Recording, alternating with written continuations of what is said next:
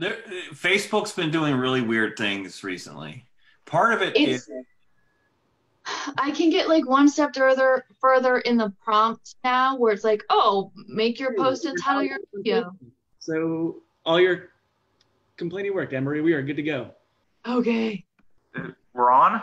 Unless Facebook's lying to me, it's been known to do that. Yeah, But yeah, mine says we're on too. Oh my gosh, Hey, hallelujah. all All right, right. let's get okay. it Get it shared out to where it needs up to on go. our pages. If anyone is already listening, thank you for being patient.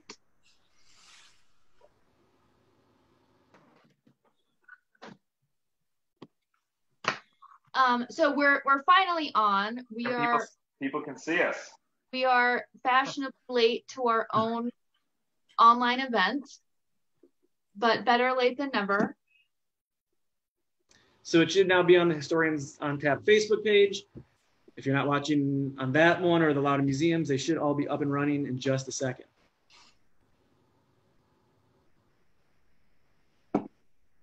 As we get started, as folks are starting to tune in, I can introduce some of our speakers tonight.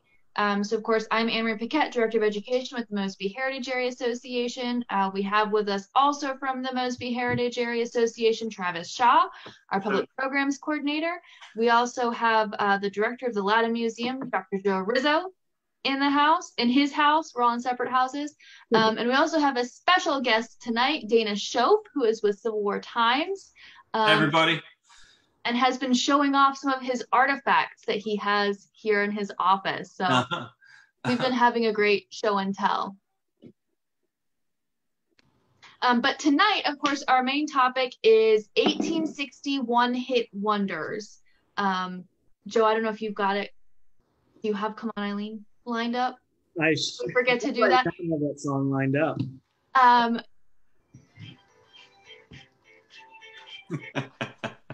So not written in 1861, but thought it'd be fun to kick off tonight's program with a one-hit wonder. We've been listening to this for 25 minutes waiting for this to go live. So we've heard this times right now. It's true. It's very true. So tonight we're going to be talking about some unique incidents that happened in 1861, some which were kind of a flash in the pan, what we might think of as a one-hit wonder kind of a thing, other things which had long-reaching consequences. Of course, 1861 being the beginning of the Civil War, a lot of our stories are going to be, along those lines. But there should be fun stuff here tonight. Whether you're a Civil War buff or just bored at home and looking for a drinking buddy, we are here for you. And I guess, do we want to go ahead and say what we're drinking tonight? Yeah, I should say what we're going to talk about too. Yeah, okay. So let's go in order. Travis, why don't you go first? Sure.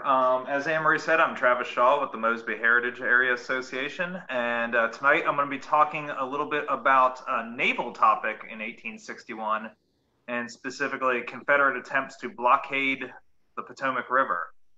So I hope Rob Orison is watching out there, because I know this is a topic near and dear to his heart. So hope I don't mess it up too bad, Rob. Tonight I am drinking a beer from Aslin Brewing, which is in Northern Virginia. They've got a few locations, and this is called Business Showers. It's a pale ale, and it's pretty good. I like it. What about you, Dana? Well, I didn't realize there was a local brewery theme, and so I'm actually drinking the last beer in my house, so I'm nursing it. I got to make a run tomorrow, and I'm just drinking Sam Adams Boston Lager, but I've dressed it up in this fancy tin tavern mug, so I can hoist this up as we're talking. I'm just surprised you're not drinking Iron City. Come on. Yeah, well, Travis is, of course, making a cut at me because I'm from the Pittsburgh area, which, of course, is the greatest region of the United States. But no, I don't have any Iron City right now. A hot take alarm. Yeah, that's a hot take. Yeah. But I just have a base old Sam Adams Boston Lager. It'll do. What are you going to talk about, Dana? I'm going to talk about a very sort of unsettling incident along the Potomac River that occurred on July 21st, 1861, the same day as the Battle of First Bull Run, when there was an interaction between civilians and Northern soldiers along the Baltimore and Ohio Railroad line. And it's an early interaction in this border area. It doesn't end well. And it's it's very unusual. I really feel as though we could have made the subtitle for this program, "It Doesn't End Well." It doesn't end well. Yeah. Yeah, every story we ever tell here. It doesn't end well, right? What about you, Joe? So I am drinking from Bear Chase out in Bluemont, Virginia. One of my favorite breweries. I am drinking the 7 West Miabock, and I'll probably be drinking after this one, Mr. Pink from there. But I appreciate it. They're super easy to order online and go pick up, so they are open, I think, most days of the week. Nice. I am going to be talking about Senator and Colonel Edward Baker at the Battle of Ball's Bluff. And spoiler alert, he's going to die. So also doesn't go well for him. It does not end well. It changes how Congress observes and studies and conducts the war effort following the battle and his death. So I'll get into that briefly. Very nice. I'm drinking Gold Ox from Old Ox Breweries here. And I know that both Travis and Joe have been able to go and actually pick up curbside service from their breweries. But there are also a number of craft brews you can get at the grocery store, which is where I got Golden Ox too. So keep an eye out, even if you are not able to get out to a brewery or to a winery. There may be some that have distribution in your local grocery store, and you can still support those local businesses. Tonight, I will be talking about a second lieutenant from Massachusetts who also, spoiler alert, dies at Ball's Bluff. But his death has some larger pop culture ramifications that we'll talk about too, specifically with an actual one-hit wonder song that was written at the end of 1861. So before we get into it, does anyone else have any last-minute remarks? Yeah, I do. So since we had to kind of do a change in terms of how we're sharing it, we're still monitoring all the comment sections. It just won't necessarily show from the Loudoun Museum in terms of the responses we give. But still definitely let us know what you're drinking and questions you have. We're watching it. Andrea's behind the scenes checking that out. So if you have questions, again, feel free to always put those in the comment section, and we'll try to add those in as we go along. Excellent. Thanks, Joe. Yeah, let us know what you're drinking, where you're tuning in from. Same as every Thursday. We want to make this a kind of a tradition. So at least as long as we're stuck inside. All right, Travis. All right, I'm leading it off. Okay. Like I said, I'm going to be talking about a naval topic tonight, which I know is not as many people are as familiar with the naval aspects of the Civil War. And hopefully not everyone is familiar with the topic I'm going to talk about tonight. Now, as I said, we're going to talk a blockade. And when we typically think of blockades in the Civil War, I think most people think about the United States Navy blockading the southern coast, cutting off the South's trade with foreign powers, cutting off the cotton trade, keeping goods from coming in and out of ports like Charleston and New Orleans, Mobile, and so forth. But tonight I'm going to talk about kind of the opposite of that, and that is the Confederate attempts to blockade the Potomac River and to cut off the city of Washington from the outside world. This is going to begin very early in the war, pretty much as soon as Virginia secedes. Virginia forces and later Confederate forces are going to start making plans to do this. Now, of course, the Confederacy in 1861 really doesn't have any navy to speak of. There's no way they're going to be able to pull this off with naval vessels. So what they're going to do is build fortifications along the Virginia shore with cannons that are going to try and interdict any shipping going up and down the river. And as I said, this is going to start very early. One of the early champions of this is actually Robert E. Lee. Before he's put in command of any Confederate field forces, he's a Virginia, commander within Virginia's army, I guess you could say. And so he's going to oversee a lot of this construction. The first battery is built a little bit outside of our heritage area down in Aquia, along Aquia Creek. But within a few months, there's going to be batteries dotting the Virginia shore along Prince William counties, their riverfront, places like Freestone Point, Cockpit Point, where Quantico, the Marine Corps base, is now. There's going to be batteries all the way down, as I said, Aquia, Matthias Point, basically anywhere where the river gets narrow enough and there's like a nice bend in the river that's going to slow shipping down. They put these batteries up with the hopes that they're going to be able to blast any shipping out of the water. And this is actually pretty strategically important during the first few months of the war, because Washington They're trying to rush as many troops to Washington to protect the city as they can. They're trying to rush all this war material, weapons, ammunition, and so forth, as well as the day-to-day needs of the people who live in the city. Food, coal, firewood, things like that need to go to the city. And at this point in time, in the spring of 1861, there's only one railroad that goes into the city. So a lot of that cargo is coming by water. And if the Confederates can cut that off, they're going to really impede the Union war effort. They're going to cut off communications with the outside world. And, at the end of the day, this is a tremendous embarrassment for the Lincoln administration to have the city of Washington just completely cut off from the outside world. So they erect these batteries. Technically, they're under the jurisdiction of the Confederate Navy, and I say that very, very generously to the Confederate Navy. But a lot of the men who are actually manning these fortifications are new soldiers. They've never done anything like this before. A lot of them are infantrymen, so they have no experience with cannons. So the actual effectiveness of this blockade is debated. Limited. Yeah. One captain actually talked about how his crew was terrified to sail up the river and come under fire. So he stops his ship in the middle of the shipping channel, and the Confederates fire 84 shots at him and are unable to hit his ship. So, well, do you know what kind of cannons they had or where they were getting them from? Great question. There's a lot of mention of old howitzers that they're digging out, and Awesome.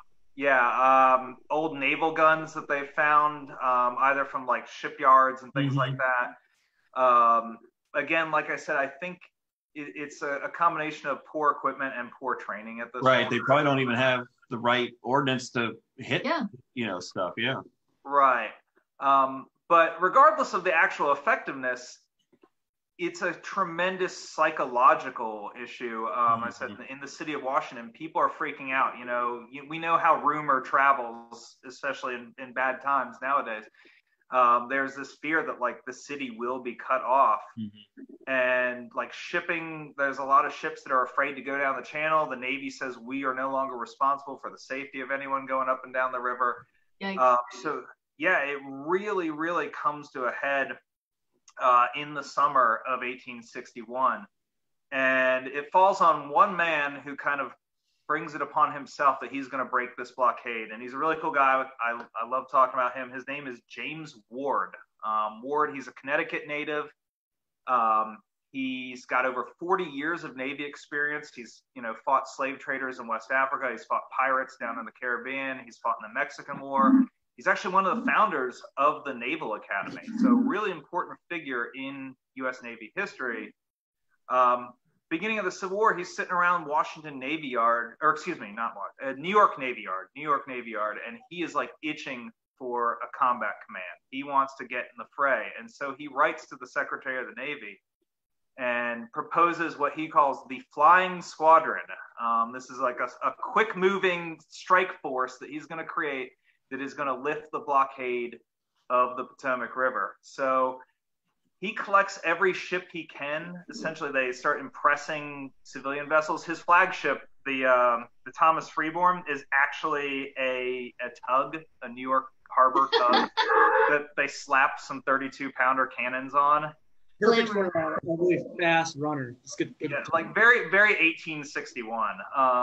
Let's just take whatever floats, slap guns on it, and just send it into battle.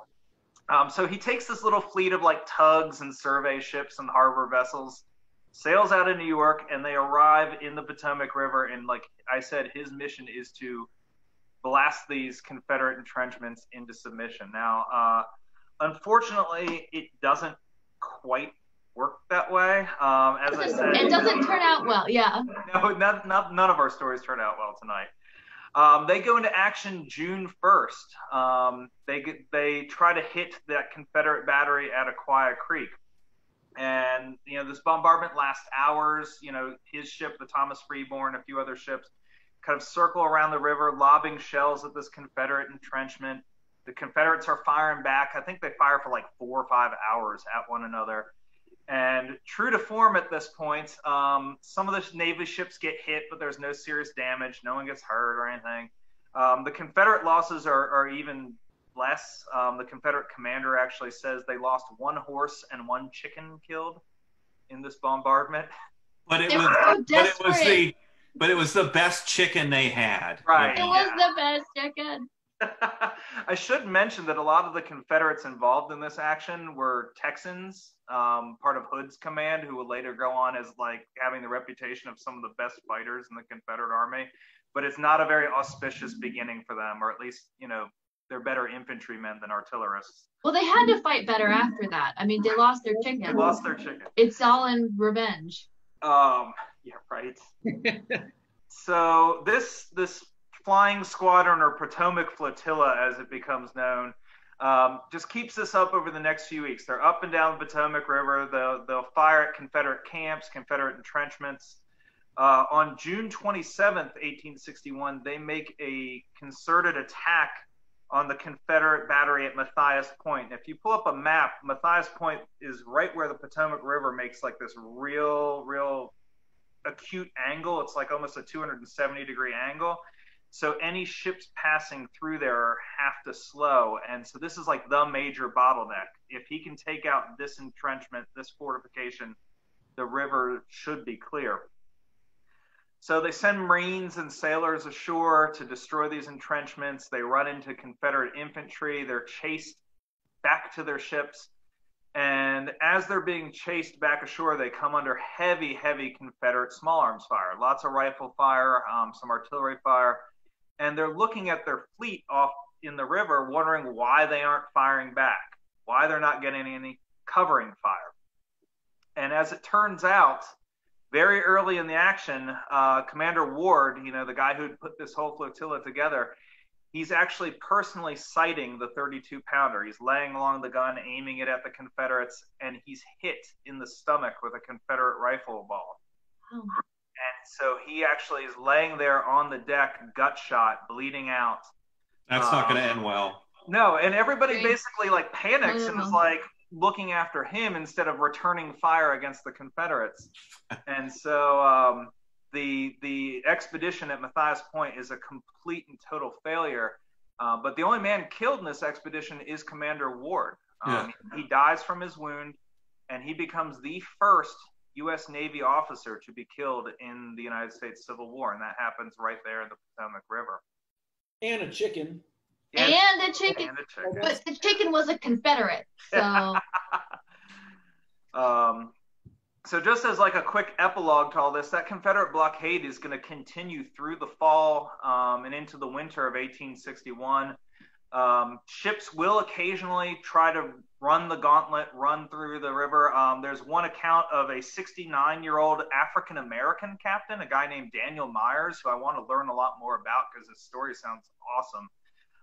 He actually sails his schooner, the Susquehanna, from Alexandria down the river, runs the gauntlet of Confederate batteries unscathed. Several other ships will follow along, do the same thing. But the flotilla is never able to knock out any of these Confederate batteries. They'll try again in January of 1862. They attack Cockpit Point in Prince William County. Again, it's an inconclusive fight. What finally breaks the blockade is actually the Confederate Army, not the U.S. Navy. In March of 1862, Joseph Johnston, the Confederate commander in Northern Virginia, orders his army to move south towards Richmond. And so those entrenchments along the river will be abandoned. The Potomac Flotilla will land and like blow them up and destroy them to make sure no one can ever use them again. But that blockade is finally broken. So for several months, just the presence of these few little kind of, if forgive me for saying this, kind of half-assed Confederate batteries, you know, struck so much fear in the city of Washington and provided so much embarrassment for the Lincoln administration. I think it's kind of a fun little story. And if you go to Prince William County, go to Lee Sylvania State Park, which is near Woodbridge. It's a great park. And you can actually go and visit the Confederate battery that's there. The entrenchments are still there. They have some cannons set up to show how they operated. But it's a really cool little site, kind of a forgotten piece of our local Civil War history. All right, Travis, maybe Dana. Hey, Drew. Drew Gerber's got a question. Hey. Yes, there is a Civil War trail sign at that site. There is. Drew wants to know, what is the preferred service charge for a 3-inch ordnance rifle when targeting at 700 yards? Oh, that's a Dana question. That's a Drew trying to show off question, and of course, I don't have that answer at hand. I don't have a clue. 2.5 pounds of powder. Obviously. I believe it. Sure. There you go. I think the answer is to get Drew in on one of these things and ask him a really specific, difficult question. What's the average time for installing a Civil War trail sign in the rain? So before we go, I want to raise my glass in honor of Commander Ward, as I said, first Navy officer to lose his life in the Civil War. So Ward. There we go. Now, but Travis, that's an interesting, really, that's an overlooked story, that Potomac blockade. But you know, you think about it, the Confederacy did break their own blockade when they had to withdraw. And that was sort of the problem they had in microcosm. They couldn't hold the rivers. You know what I mean? Mm. They lost the Potomac River line, and later on they can't hold the Rappahannock River line either. Yep. You know, they just don't have enough manpower. Even though that blockade was effective, you know, they can't hang on to it. It's not a long-term solution. Yeah. yeah, it kind of also makes me think about the effectiveness of the U.S. Navy's blockade on the South. You know, one of the reasons why Ward has to use like these tugs and survey ships is because every other ship in the Navy is being forced to blockade thousands of miles of coastline, like every bayou, every creek, every, you know, possible little landing spot in the Confederacy. It really was an amazing task that the Navy was able to achieve. Yeah, amazing. I think you're up, Dana. Yeah, Dana. Well, this is going to shift back to the land, but involve water to some extent, because the incident I'm going to describe takes place along the Potomac River. And it's kind of interesting. About a year ago, I think, I was perusing some various Civil War dealers on the internet, and I saw this one who had for sale. The heading was July 1861 statements of 4 men who witnessed a murder of a civilian, investigated by William F. Greeley, 1st New Hampshire Volunteers, at Point of Rocks, Maryland. And I live in Maryland and Frederick County, and Point of Rocks is in Frederick County as well, and it's right on the Potomac River. If you live in this region, the Route 15 bridge goes across the Potomac right at Point of Rocks, and it's known today really mostly, I think, for its really pretty train station that's there. But it's been on the B&O for a long time. So I was really intrigued, and the document wasn't that expensive for Civil War stuff, so I purchased it. And this is what the original looks like. I don't know how much you can see of it, but it's on that wonderful Civil War era paper, that rag paper they had that holds up so well. And it's written in this very fine penmanship. And it's the testimonial of 4 men, and it was taken down by Lieutenant William F. Greeley of the 1st New Hampshire Volunteers. Now, the 1st New Hampshire was part of a small brigade of 3-month regiments. These regiments were all formed up in May of 61, and they're going to be discharged in August of 61. Commanded by Colonel Charles Stone. That's going to be a part, I think, of Joe's story later about Ball's Bluff. So Stone is ordered to take these 4 regiments, the 1st New Hampshire, the 9th New York, the 1st Pennsylvania, and the 4th Battalion of DC Volunteers. And these guys basically sort of wander up and down the Potomac River shore in what is modern Frederick and Montgomery County, you know, kind of marching back and forth. And eventually they are ordered, they were in the Frederick area for a while. They were at the Monocacy Aqueduct, near where the Monocacy River empties into the Potomac. And then they're ordered to march down the C&O Canal towpath to Point of Rocks, Maryland. And they arrived there in early July. So they're there, at least a portion of the regiment is there, the 1st New Hampshire, I should say, throughout July, and they're there a portion of the regiment is there through July 21st, the same day as the first battle of Bull Run is fought. Now, on that same day, and I just can't get over this, you know, this first major battle of the war is raging, what, 30 miles south or something like that from, you know, Point of Rocks. And there's these working men basically are leaving Sandy Hook, Maryland on a handcart, a railroad handcart. You know, those things you pump that you see. Yeah. Cartoons. Yeah. Yeah, in cartoons. So they're pumping this handcart, and there's about 8 or 9 guys on this handcart. And I don't know what they were doing, what they were doing as labor in Sandy Hook, but they most of them lived in the vicinity of Adamstown, Maryland. So if you drive north on Route 15 from the Potomac to Frederick, what do you think, Travis? Adamstown's about halfway, right? Not even. It's pretty close to Point of Rocks. A little closer to Point of Rocks. Yeah. Okay, so that's where these guys live, and a spur of the B&O goes pretty close to Adamstown, and the tracks are still there.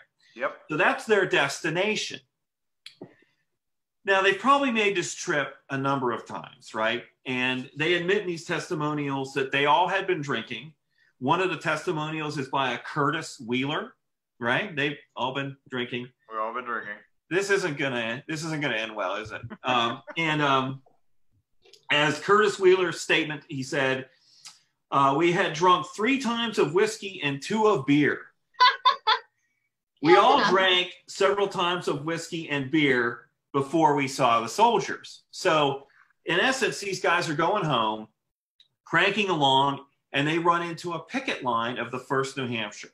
Okay, now based on what I have seen or have read, 1st New Hampshire hadn't really encountered anything dangerous to this point, right? But they run into this picket line of soldiers, and an altercation breaks out.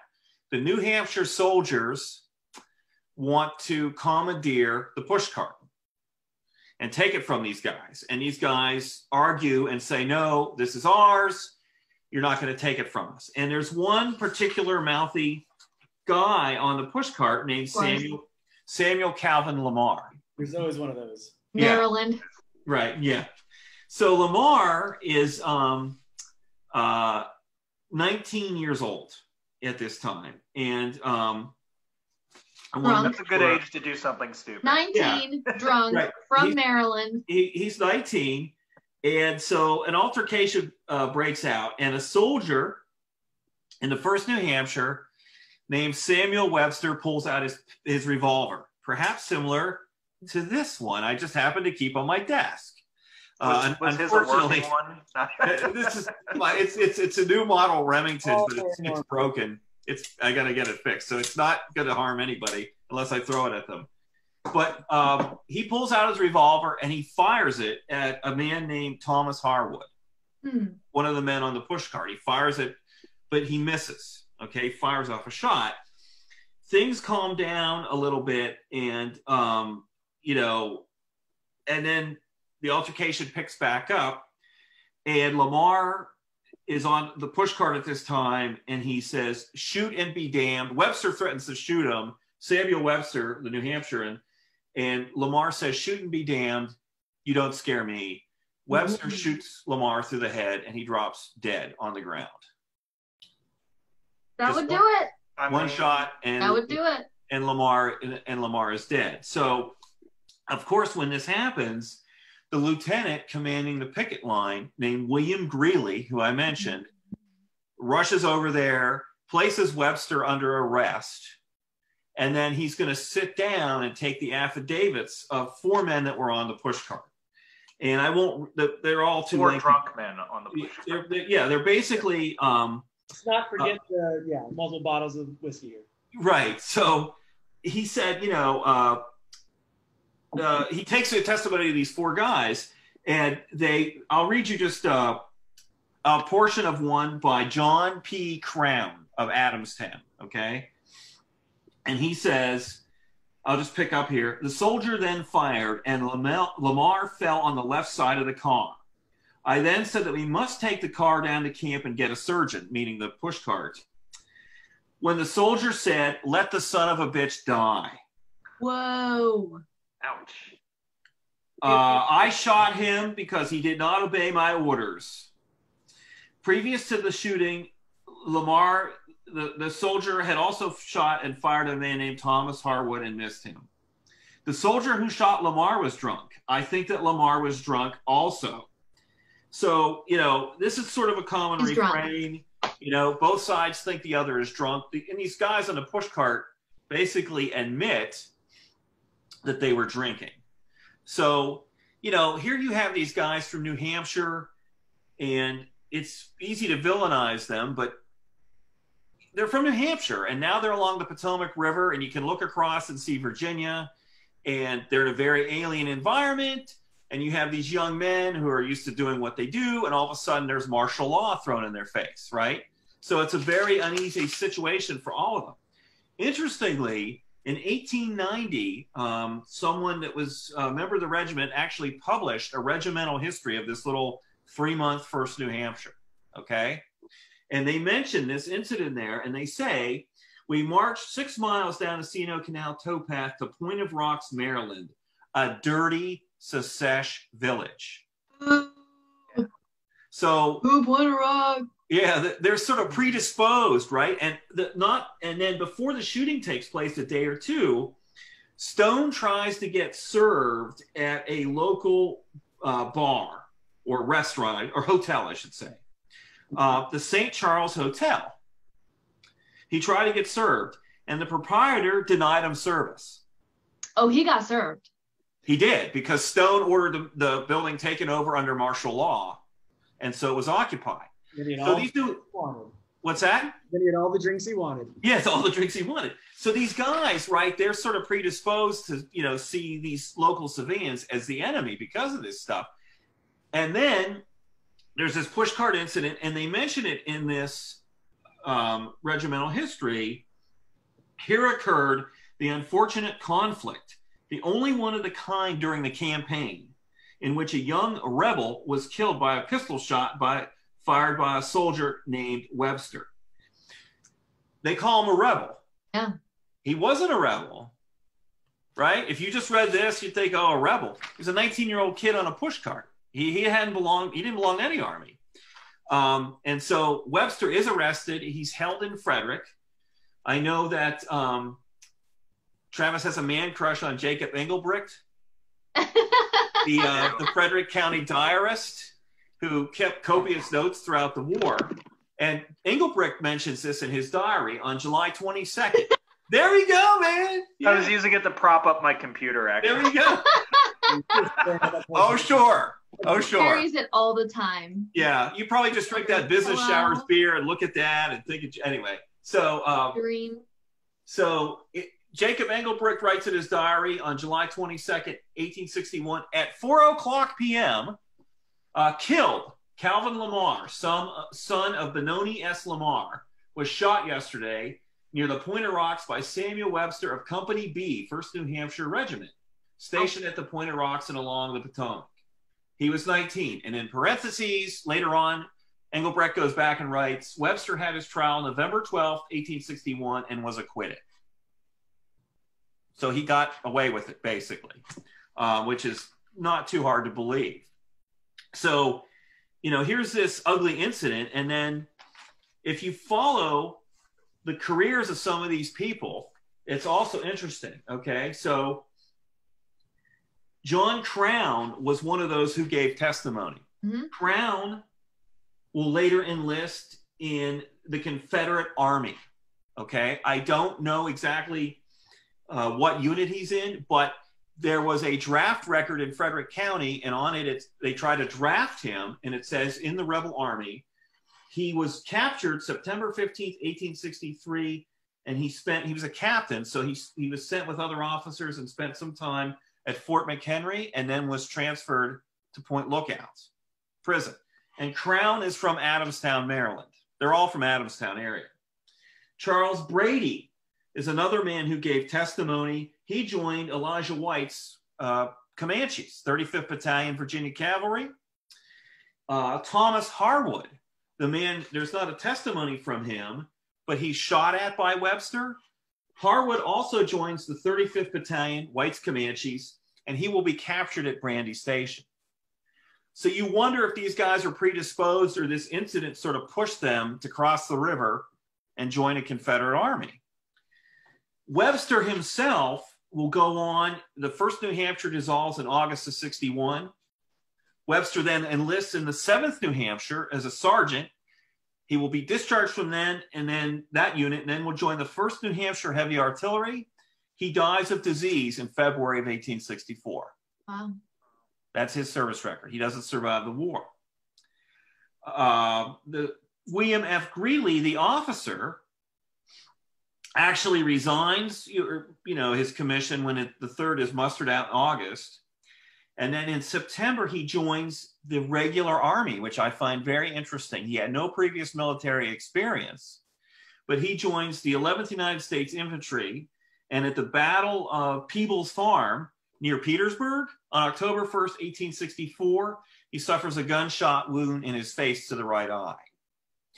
And that will cause him problems after the war. And I can't remember the exact date, but he's living, I think it's in New York. And one day he just walks out the door and his family doesn't see him again. After the war, he had mental issues. So, and then Samuel Calvin Lamar, this is interesting to me. I actually found his grave. And his grave is in an abandoned cemetery on the road between Pointer Rocks that goes over to, oh gosh. Anybody know where South Mountain Creamery is up there? Oh, yeah. Yep. Yeah. What's that road, Travis? You basically turn off 15 at Pointer Rocks and go down that road. Lander Road?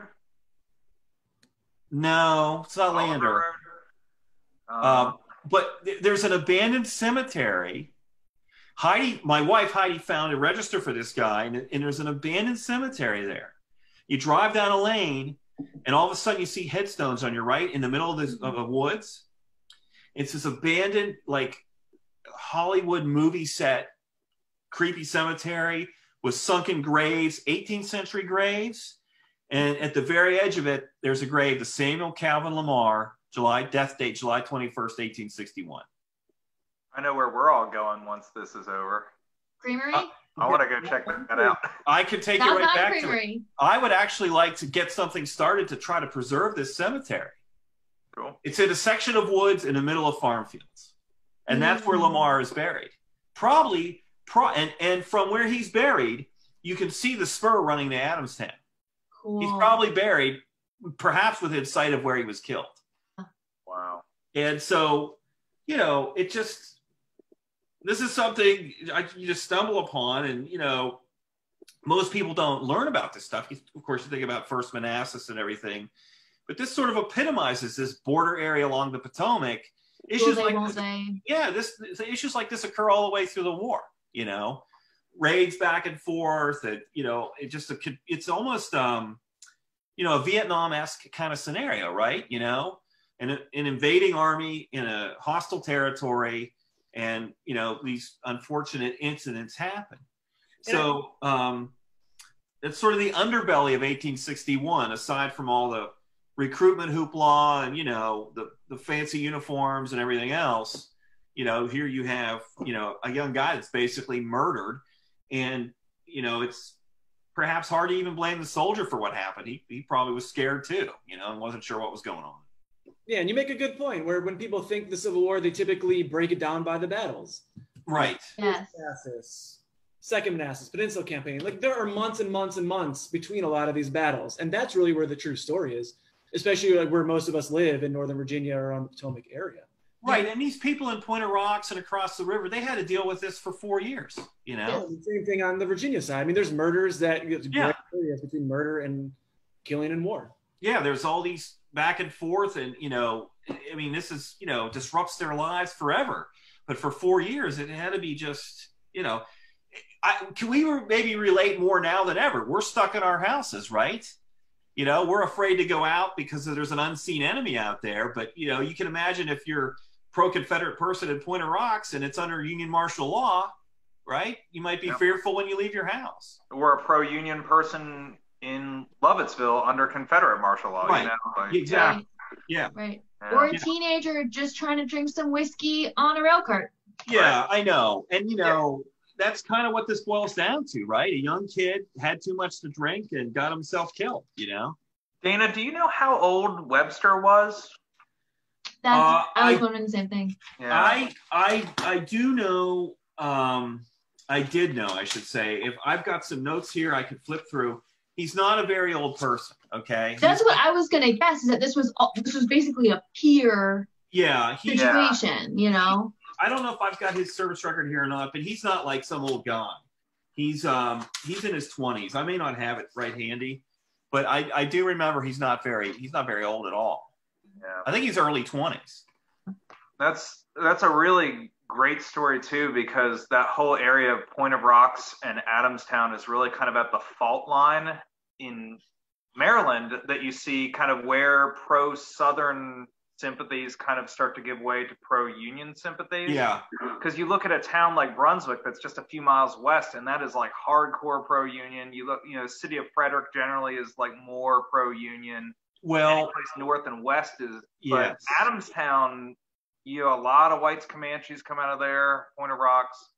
And White himself was from Poolesville. Right. He wasn't from Loudoun County. He's a Maryland boy. So the idea that his neighbors or folks from that community would have joined the Confederacy, I think that makes sense. Yeah. I should have maybe just briefly. Elijah White is, if folks don't know, he's sort of like a minor Mosby, I guess you would call him, that has a band of raiders that maraud around northern Loudoun County, and they're at points attached and detached from the Army of Northern Virginia.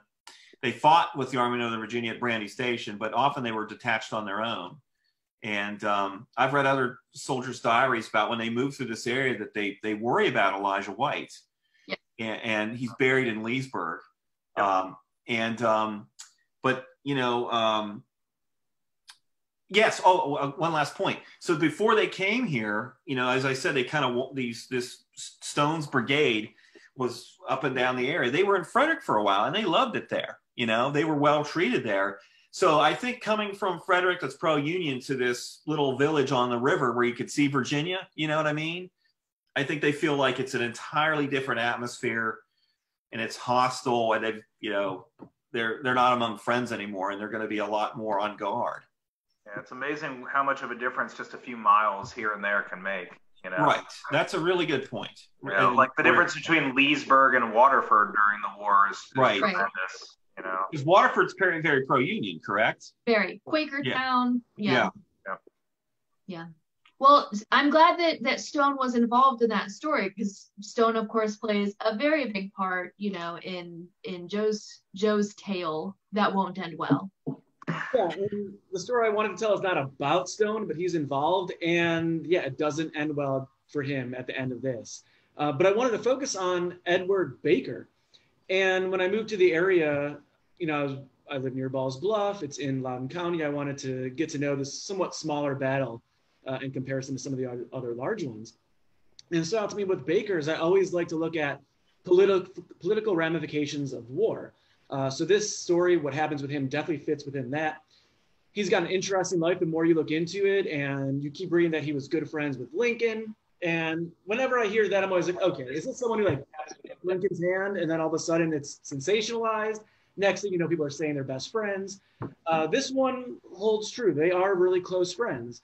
And even though he's coming from technically a senator from Oregon, they do know each other going back to Illinois when they were both lawyers coming up in the 1830s and 1840s. And they're up and coming lawyers. They're both getting politically involved with the Whig Party. And they actually compete for the Whig nomination for the House of Representatives in the 1840s, which Baker beats Lincoln. And Baker's almost like a Carmen Sandiego. This guy's everywhere. He's in different countries, in different parts of the it's crazy. So he starts in Illinois. He's in the House of Representatives, but then he differs from Lincoln in several ways. One of them is on views of the Mexican War. Baker resigns his seat, fights in the Mexican War. Like a lot of politicians do, comes back to show support for the war by wearing his uniform and tries to generate more support again for the war effort. After the war, he once again is in the House of Representatives. But then in the early 1850s, Baker sought profit in California, like a lot of people do. He starts a profitable law firm there. And he tries to get involved in national politics, particularly leaning Republican once the Republican Party becomes more prominent on the national scene. But he can't really find a clear path to get into national politics in California. So when Oregon becomes a state in 1859, people within the Republican Party in Oregon basically say, hey, come here, you can be a senator, essentially, as a way to limit the power of the Democratic Party in the new state. So he moves to Oregon, becomes a senator, and quickly leaves the state to go back to the East Coast to represent them. And he stays friends with Lincoln for 10 years plus. And when Abraham Lincoln wins the nomination for his inauguration, Baker's with him in the carriage. I wasn't planning on saying this, but side story, the security for that is Charles Stone. And Baker, I think, introduces even Lincoln for the inauguration. And they stay close. Lincoln's son, Eddie, is named for Edward Baker. Eddie dies at an early age, but Lincoln's even naming a son after him. And when the war is beginning, Baker wants, once again, to be involved militarily. And he wants to show that California, again, he's a representative now of Oregon, but that California and the West Coast is supporting the Union war effort. So he's advocating. What's your cat's name? This is Fiona. I thought maybe it was named Edward Baker. Not Edward Baker. But Baker wants to show support for the war on the West Coast. So he pitches this idea. He wants to form a California regiment, and he wants to be an officer in it. He wants Lincoln to give him a commission. Because of some technicality, for one, he's not ever put in Lincoln's cabinet because they need to hold his seat in the Senate. He's a Republican in the Senate. They know that if he resigns that seat, it's going to go to a Democrat. So he never resigns his seat as a senator, and he is commissioned as a colonel for what's going to, at least in the early stages, become known as the California Regiment. Mm-hmm. However, there's not a whole lot of Californians in it. It's raised in Philadelphia. So there's a lot of Pennsylvanians within this. They'll eventually become known as the 71st Pennsylvania. I know Travis has a soft spot for the 71st. 72nd is really my jam. Oh, okay. Please. I apologize. I can't believe I made that mistake. So Baker, again, gets a commission. He is a colonel, and he's in charge of the California Regiment. He is then in this area of Leesburg vicinity, guarding the Potomac River into Maryland, close to the area Dana mentioned about Point of Rocks. And he's under the command of Brigadier General Charles Stone. And in October 1861, again, just a couple months after the disaster at First Manassas, there's a lot of consistent patrolling of the Potomac River. It's a border. You've got to think of it as Union across on the Maryland side, Confederate into the Virginia side. Because of faulty reconnaissance and miscommunication, which happens all the time in the war, but especially in 1861, there's some perception that there's a very vulnerable troop unit that could be attacked for the Confederates, which leads to forces going across for October 21st, 1861. Stone isn't there, but he's given Edward Baker control of the forces in that vicinity. And it's Baker's call when engagement starts during the day on the 21st of October, but whether he should be pulling back troops back over to Harrison's Island in the Potomac or to bring more troops in. And despite a lack of boats to quickly bring troops back and forth, he engages on the 21st. And as the afternoon proceeds, Baker holds his own, but then when the 17th and 18th Mississippi get involved, along with the 8th Virginia, more and more troops basically push the Union soldiers back to the Potomac. And around 4:30 in the afternoon, Edward Baker is shot through the brain and chest, and he dies instantly. And it basically unravels after that point. And if you've never been to Ball's Bluff, there's a lot of steep bluffs right there along the Potomac. So some soldiers fall over the bluffs. Some do make it down a path that's a little more manageable. Soldiers can't swim. There's reports of soldiers drowning, getting captured. The casualty rate is way in favor of the Confederates in terms of the battle. Of course, the most notable being Edward Baker, who's in charge of all the troops on that side of the Potomac River. Now, Baker, he's, again, the only sitting senator to ever be killed in battle. And it's a distinction he'll probably hold forever, as at the start of World War II, it was banned for senators and congressmen to hold active duty positions for that purpose of not having someone who's in politics, particularly in the Congress, potentially be killed like he was. So he'll probably be the only person to hold that distinction going forward.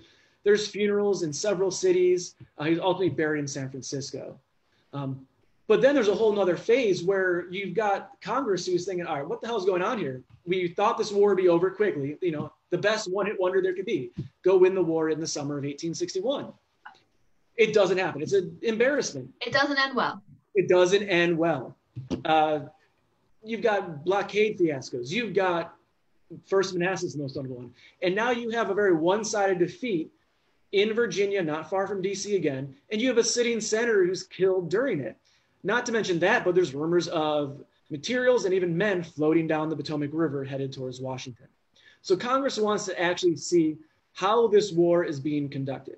And what's formed is the Joint Committee on the Conduct of the War, basically to give oversight. And they do oversight in all sorts of forms, from illicit trade to how Union soldiers are being treated in Confederate prison camps, to officers and how battles are conducted, to contracts that are handed out. They run the gamut in terms of what they look at. And when it comes to Ball's Bluff, when they look at it, all eyes point to Charles Stone, who is the brigadier general in the area. And after supposedly secret, meetings that happen, even though they always get leaked, there's interviews that take place. And Charles Stone says, hey, I gave authority to Colonel Baker. He's the one who's in control of whether they're going across the Potomac, they're going to stay engaged or retreat. Now, you never want to be the person who's blaming the dead guy. And that is, there's a lot of examples of that during the war where people basically get saved through their death in terms of scrutiny. And the Joint Committee of the War is bipartisan, but there is more representation for Republicans and Democrats on it.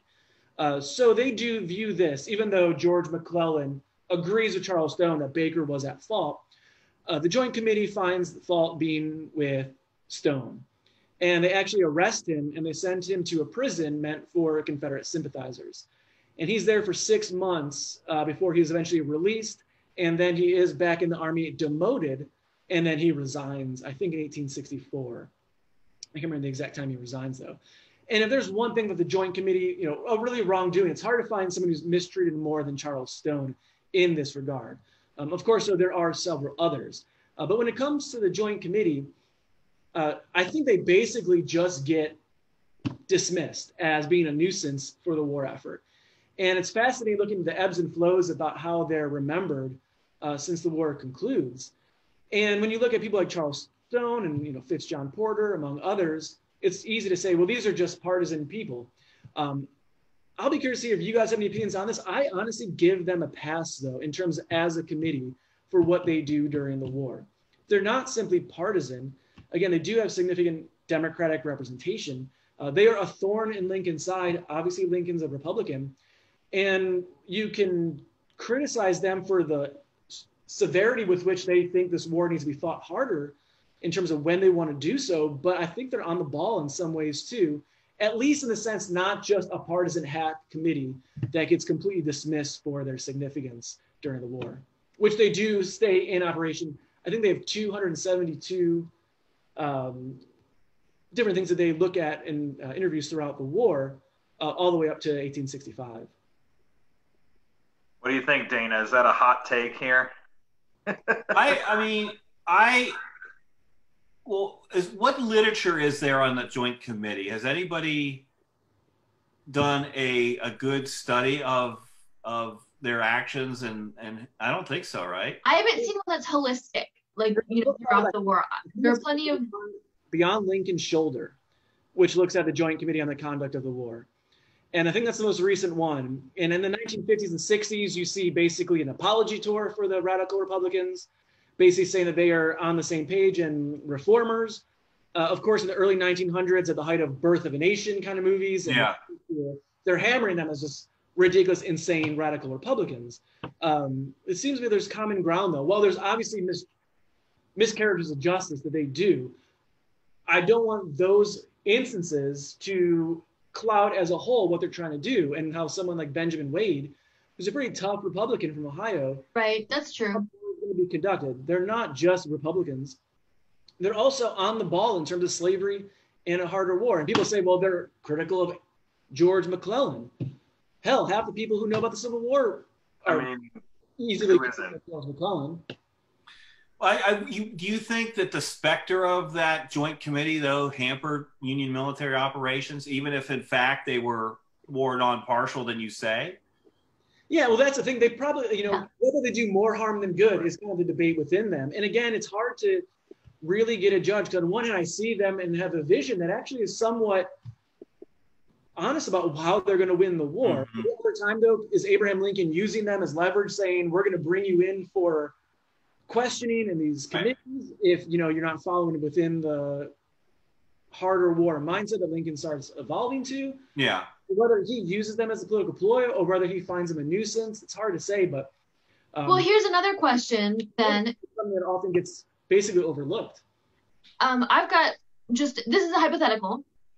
Would the committee have been formed if Baker hadn't died? Not like Utah and Recover, but like imagine, would there have been an excuse, some other tinder that would have inspired the creation of this committee? Or was it really, it's 1861, no one knows what's happening, and so there's this reaction?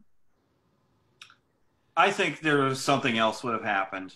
Yeah, there's just too many inexperienced officers who were politicians, who were noteworthy before the war. Yeah. There's too much potential for grievous mistakes like this to happen. Something else was going to go wrong. Yeah, something high profile was going to happen. Yeah. That would initiate this like increased oversight of Lincoln, especially because there's all this talk about Lincoln taking extraordinary power, right? That Congress would have acted in some way to check it, regardless of Baker. But Baker was a very convenient, that sounds callous, but was a useful catalyst for that. I mean, the Battle of Ball's Bluff is a bad enough debacle, Edward Baker aside, Yes. to have that disparity in casualties, to have it so close to Washington, to have, as Joe said, like bodies and stuff floating down the river. Right. Like, this was not a situation that Congress was going to ignore. Well, it's not that their shoes here. I mean, they are, 35 miles from these embarrassments, and they mandate to look over this war. I can't really blame them for thinking we need to figure out what is going on with these officers who are public investors. Right. And I mean, it occurs, of course, as you all know.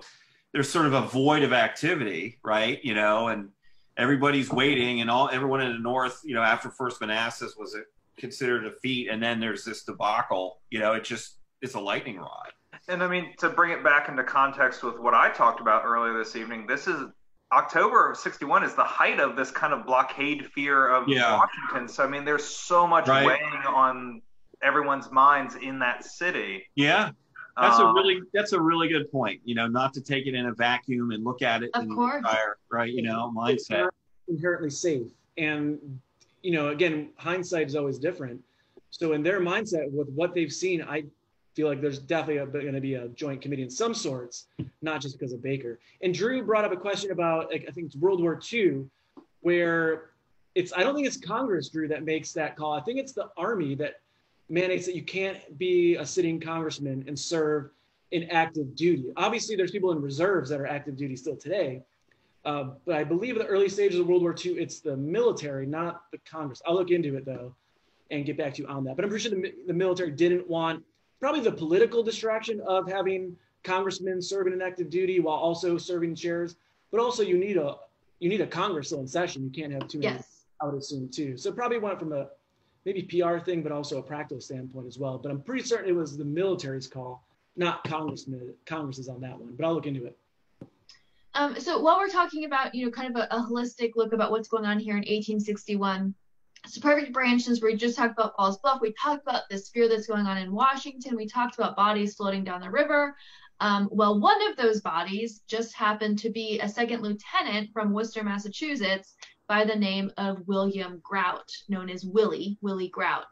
And his death and his legacy actually ended up being much larger, I think, than the individual himself. So Willie Grout was from Massachusetts. He was the only son, but he had 3 sisters. He was kind of the, a little bit the star of the family, as you could imagine, an only son being he's the oldest. He went to a military academy there near his hometown, and he asked permission to enlist when the Civil War broke out, and was at first, told, don't go, don't leave home, but then was told by his parents that he could enlist. And between going to enlist and then shipping out, he practiced by sleeping on the floor of his room. He was someone who's very much a young patriot. He was 18 years old. He was in the bloom of youth, all of those things that we learn about these young soldiers that are signing up on both sides of the conflict. And so he ends up, stationed on the north side of the Potomac River there at the end of the summer and the beginning of the fall. And it ends up that the 15th Massachusetts were some of the first to actually make it across the river in the Battle of Ball's Bluff. So, of course, the river being a major bottleneck to actually get soldiers over, the 15th Mass is in the action most of the day there, and they sustain a lot of casualties, over 300 casualties during what is really a small battle. And for what we know, what we're able to stitch together about Willie's experience during the battle is he's in Company D, so he's not in the first wave that's over. But at the end of the day, he's actually helping soldiers to try and make it back across the Potomac. They've been driven down the bluffs. They're being pushed back across. Willie comes back, and one of the last encounters we hear is him going to Colonel Devens and saying, "Is there any more that I can do for you? Is there any more that I can do for the men?" There's 18-year-old kid who's coming back, asking to do more. And Devens tells him, there's no more that you can do for me, look after the men or look after yourself, something to that effect is the best that Devens can recollect afterwards. And so Willie goes back down to the river. He's already helped one shuttle get across. He's helping a second shuttle when he is shot mid-river coming back across. And he somehow manages to say to one of his comrades, "You tell everyone, tell the rest of the men, I would have made it back across, except that I'm shot and now I have to sink," is what he says. Which is a lot to get out if you're drowning and have just been shot. But apparently he says these things and he dies. He drowns essentially, even though he's been shot. And usually that would be the end of this story when you wash away in a river, but his body was actually found 2 weeks later in Washington, D.C. So when we're talking about these bodies that are being washed down from the battle, it was a very real phenomenon that happened. And you can imagine, being in D.C., as Travis said, you're blockaded in. You don't necessarily know that they're dinky little Confederate whatevers, that are out there. To you, you're blockaded in. There has just been a battle in which the United States lost to another power. And then there are bodies of young uniformed men washing up in your town. And Willie Grout was one of them. And they were able to identify him apparently by letters that were on his person, and also his name or his initials were stitched into his clothing.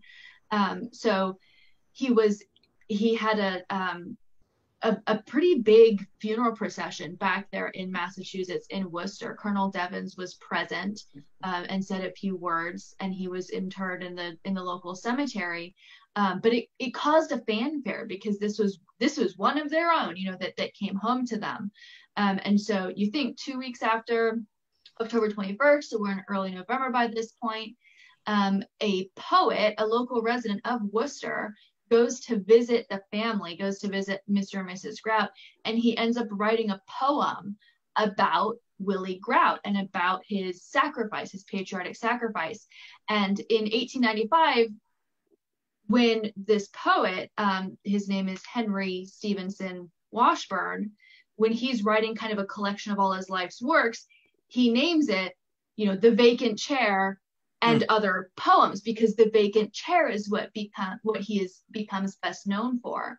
And he gives this retrospective on who Willie Grout was. And he says that according to the family and everybody in the town, he was well loved by his classmates, by the townspeople, by everyone else.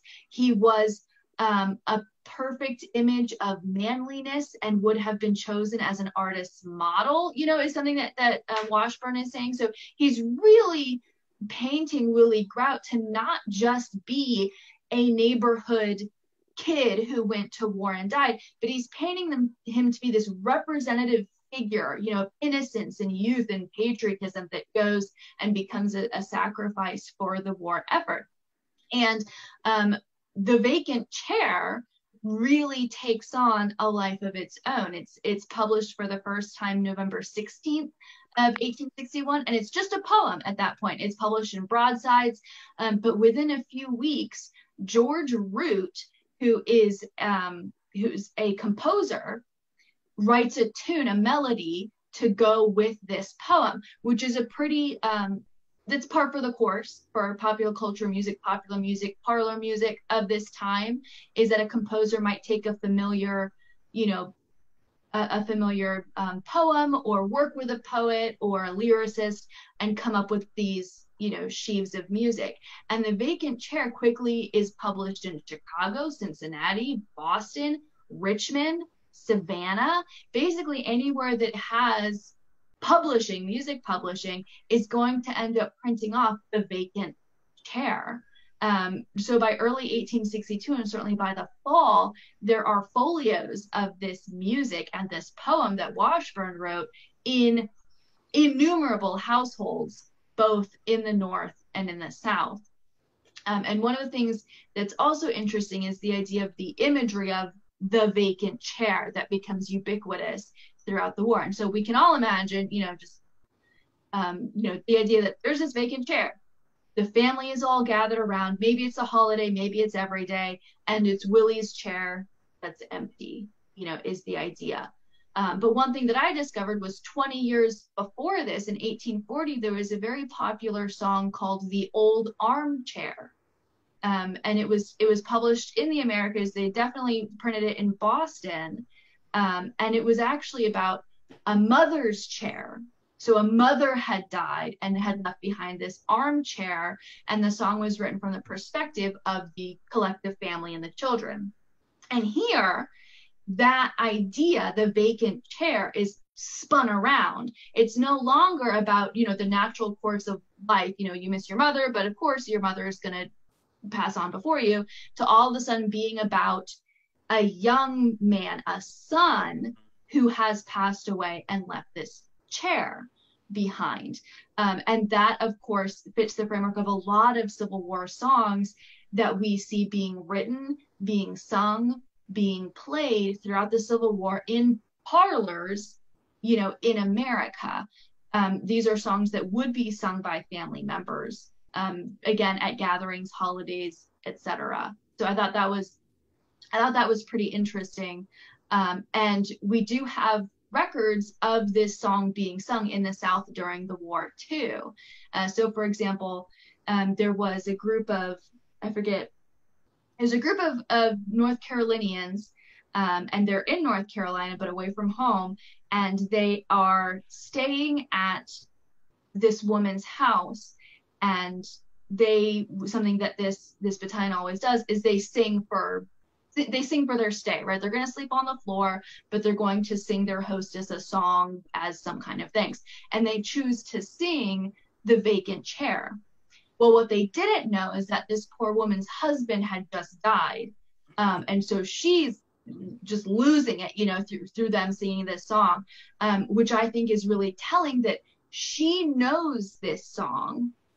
The men know this song enough to sing it, even though we're only a year and a half or so removed from the song being written in the first place. So The Vacant Chair really strikes a chord with people, regardless, of course, of whether they're North or South, or whether they knew Willie Grout or not.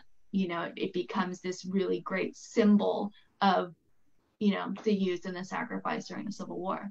Did they know, when it was used in the South, did they know the backstory, or was this just a song that popped up that they resonated with? I think it was mostly a song that popped up that they knew. George Root, who wrote the music for it, wrote many other very popular Civil War tunes. So the Battle Cry of Freedom was written by him, but also the Old Swanee, the folks down the river, the Old Swanee, that's a Southern plantation song. So he had written for minstrel shows before the war. So he was someone that would have been known as like a popular composer.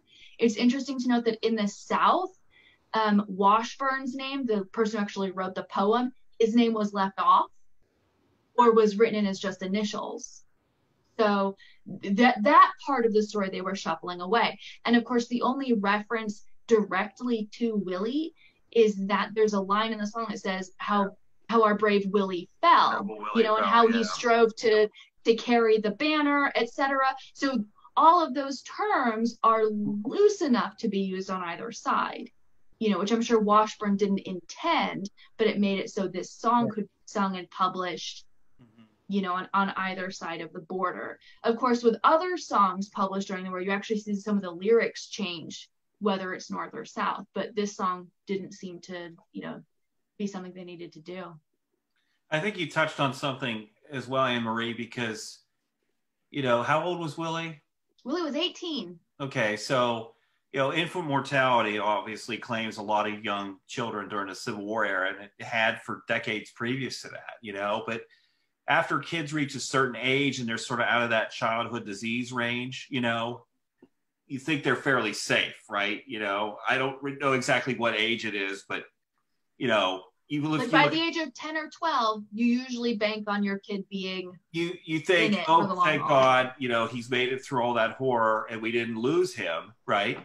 And then, hundreds and hundreds of thousands of Americans lose their kids after they've made it through that terrible period, and they lose them in the war. So this song would have touched a chord regardless, whatever side of the line you're on. Yeah, and and there's some of it that of course could be spoken to, even if your son was simply still away at war. There's still this idea that the chair is vacant. Even, the song goes on more to say that obviously this person gave their life, but this idea of a vacant chair is obvious to many, if not most families, throughout the country. Yeah, and especially, again, an only son who perhaps, the parents were hoping to have some later life security, that even the idea of a male, being productive professionally, that there's so much potential, being lost. Give us something to cheers. Oh, something to cheers. Let me think. Okay, so there's a tall tale associated with Ball's Bluff as well that cannot be corroborated, but is kind of an interesting thing. There is a woman named Juanita Velasquez who claims that she fought on the side of the Confederacy during the Battle of Ball's Bluff. And she's originally, I think, from Texas, and claims to have signed up for the war in Pensacola, and then to have somehow made it from there to Virginia and was living in Leesburg before the Battle of Ball's Bluff, and ended up commanding a whole company that somehow didn't have any command to it during the battle. I know. So again, very tall tale. What? I don't know. But I thought at least we should toast to Willie Grout, Lamar, the other Stone, all these unfortunate casualties of 1861. Well, would you say your story ended well or not? Because Willie drowns, but there's this great song. I cannot speak for Willie Grout or for his family, but I would take solace in the knowledge that, that his death, and through Washburn's song, I think it did comfort a lot of people, and it reached a lot of people. So I'd like to think there's a heartwarming element to that. It's a very, very sort of haunting song. Yeah, really. Ralph Stanley does a killer version of that days song. Now, so. Yeah. And I think all these stories show, again, when you think of the Civil War, just don't think of the battles, where Right. stories of it are on a humanistic level, but also the day-to-day level, where these battles are anomalies in a lot of ways. Yes.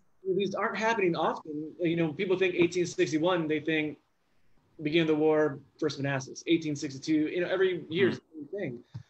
But that only tells you how people are viewing the war in a span of hours or a few days. Yes. Where look at how they're dealing with this on a day-to-day basis, and how families back home they're not just losing people in battles, they're losing them to diseases like we talked about 2 weeks ago. Right. Or to these skirmishes that can lead to death.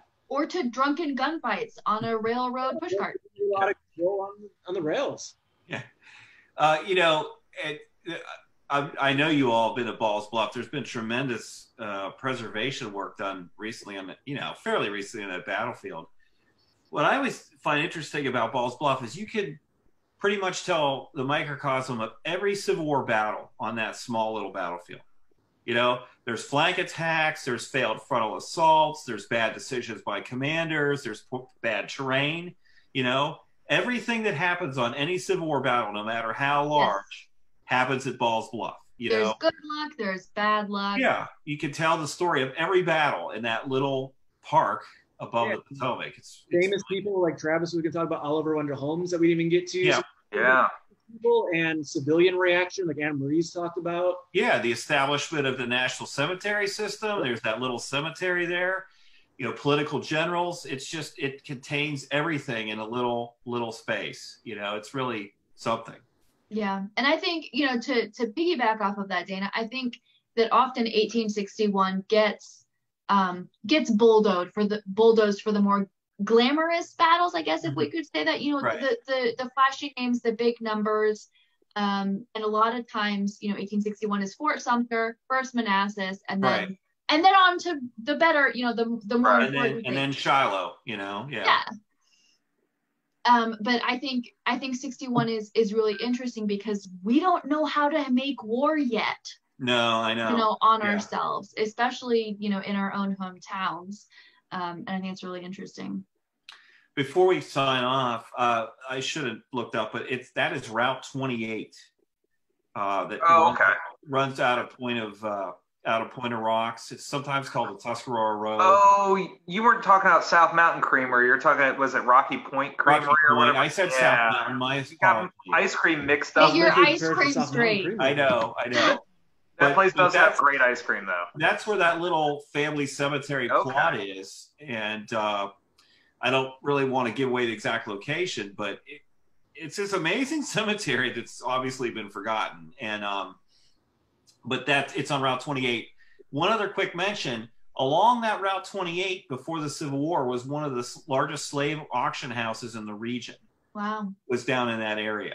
So you talk about Southern sympathy in that area and everything. And, you know, there was a slave auction house in Maryland down in that along that road at some place. I'm not exactly sure where, but I know there was one there.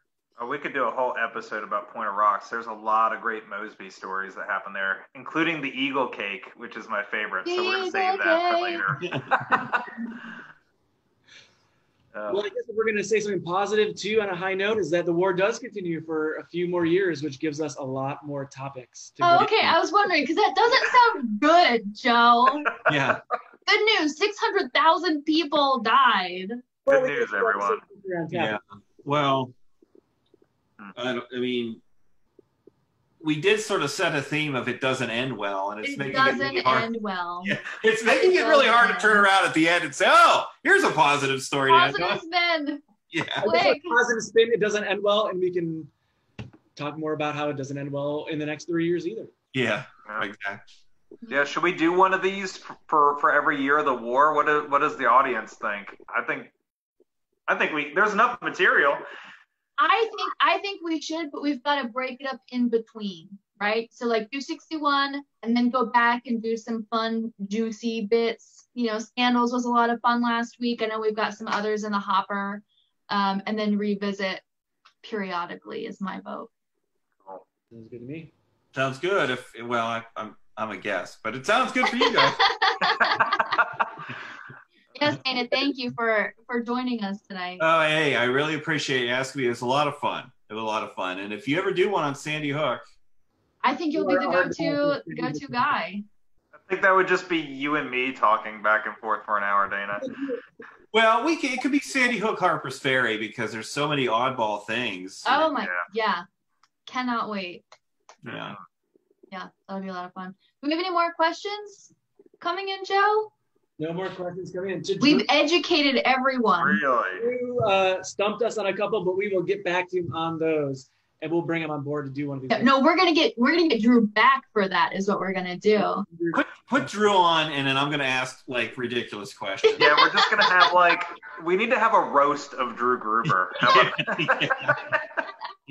Yeah. Just like and share if you would like to see a roast of Drew Gruber. Yeah. And Maria, we have talked about doing a historical roast, but maybe we'll do a contemporary. If you think the Joint Committee on the Conduct of the War was tough. Yeah. Well, all right. This has been a lot of fun. Well, thank you all for having me. Thank you so much for joining us, Dana. I say next week we do have our topic picked out. We're going to be talking about myth and history and how the two kind of blend together. And our guest star for next week is a good friend of mine, longtime friend. That's Dr. Jeff Tolbert, who is a professor of folklore and American studies at Penn State Harrisburg. So it ought to be really weird. We're going to go everything from kind of legends to weird ghost stories to whatever. Ghosts, myths, legends, folklore. It'll be a good one. It's going to be different. Yeah. I'm looking forward to it. All right, everybody. So join back in next week at 7. Joe, any final plugs for stuff going on at the Loudoun Museum? No, we do have a blog that we go up every week, and tomorrow we're going to post one. We're going to try to collect people's perceptions of what's going on in their lives right now. So we're working on getting that up and running as soon as possible, but we want to become a repository to hold on to people's pictures that they see around the area, what they're feeling. I know some people are keeping diaries and journals. So we're going to try to kind of compile some of that so we can really remember and hone in on kind of this moment in time for future generations. Thanks everyone who is still tuning in. I encourage you guys, please give us a shout, send us a donation, join, become a member of the Mosby Heritage Area, become a member of the Loudoun Museum, buy a subscription to Civil War Times. Think of your historians during this time, and have a good night. Good night, everybody. Good night. Cheers. Cheers.